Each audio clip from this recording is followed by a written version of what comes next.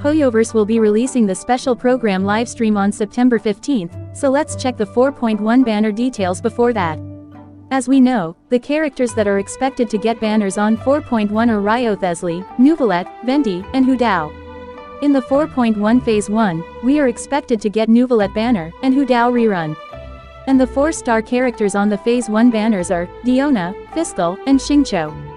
In the second phase of 4.1, we are expected to get RyoThesli banner, and Venti rerun.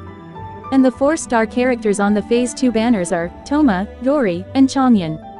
After the 4.1 livestream, I'll make a video about the summary of the livestream and the banners, so don't forget to subscribe. So, what do you think? Are you planning to pull on version 4.1 banners or not? Let me know on the comments and please like this video.